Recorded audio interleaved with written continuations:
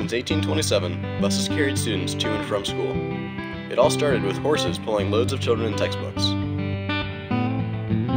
Today, bright yellow buses transport these learners 5 days a week.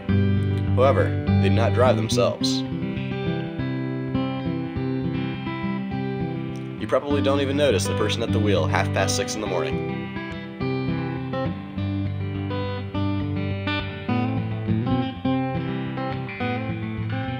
Their countless hours behind the wheel have impacted so many lives.